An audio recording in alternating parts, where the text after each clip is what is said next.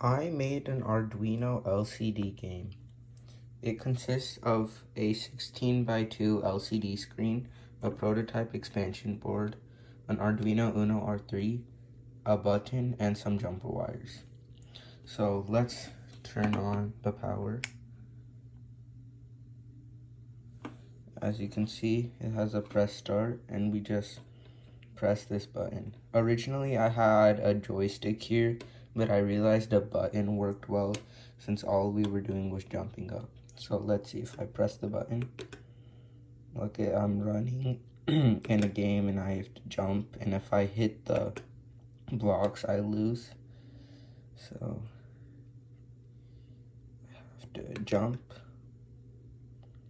and as you can see, it keeps track of the score and it resets once you lose. See, if I hit it, I lose. It's amazing how you can make such a nice game with just a small board and a few components. And that's how